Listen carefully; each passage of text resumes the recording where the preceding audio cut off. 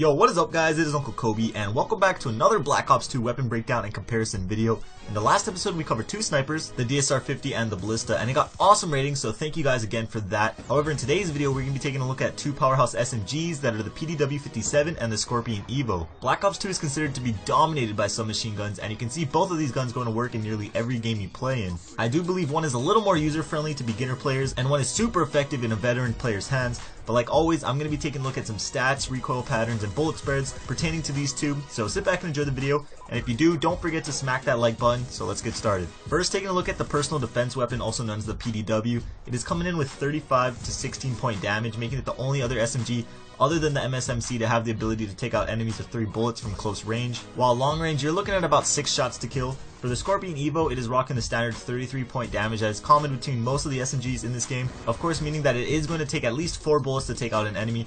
Its long range damage is slightly better at 18 points, but those 2 points really won't make a difference 99% of the time, so I wouldn't really worry about that. Taking a look at the fire rate, I'm sure most of you know that the Scorpion shoots ridiculously fast at around 1100 rounds per minute, give or take about 20 rounds, which makes this weapon the fastest shooting gun in the game. Up close, this gun seems like it instantly kills enemies because how fast it shoots, but it also makes it much harder to handle in long range gunfights. The PDW, however, comes in at an average 720 rounds per minute, which is much easier to handle at all distances, but if you do end up face to face with the Scorpion, you most likely will get mowed down instantly, unless of course you're a host, which means you're unstoppable. But moving on, what makes the PDW so effective is its massive 50 bullet magazine. This gun can easily be compared to the P90. It even has that signature flat looking magazine. By slapping on an extended clip, you're looking at about 67 bullets at your disposal, which is starting to get up there at the LMG's range. The Scorpion has a rather small magazine at 32 bullets, and when paired with its insanely fast rate of fire, you're going to be running out of bullets fairly quickly, so you're going to want to make sure you're hitting the target as much as possible. With extended clips, you're going to have 43 bullets, which is still smaller than the PDW standard clip, so as you can see, the magazine on the PDW is just really one of a kind. However, with that large clip, the PDW also has the slowest reload time at about 3 seconds, while the Scorpion reloads at little under 2 seconds, which is a little below average. So even though the PDW has a terribly long reload time, the 50 round magazine easily compensates for it. Now, taking a look at the recoil patterns for these two weapons, which as you all know has been updated slightly in that recent patch, the PDW has more of a gradual left to right horizontal recoil, while the Scorpion has a straight up and down vertical recoil. Typically, straight up and down recoils are fairly easy to handle with some practice. The AK-47 in past Call of Duties is a perfect example of this.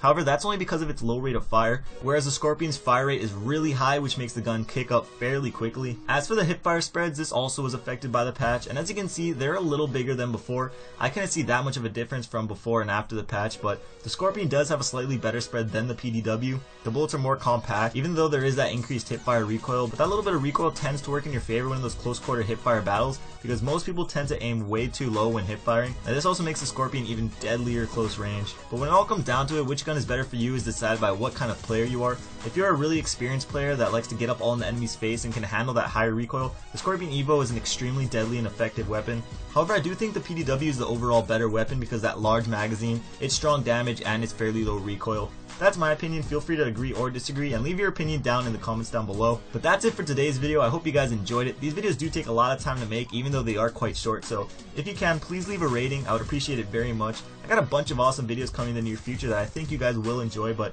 again, thank you guys for watching. Check out yesterday's video on the left if you haven't seen it. I show you a pretty helpful trick to survive and destroy hunter-killer drones, and on the right I explain a new game mode coming to you in Black Ops 2, so hopefully you guys are having a great day. This is Uncle Kobe, and I'll see you guys later. Peace.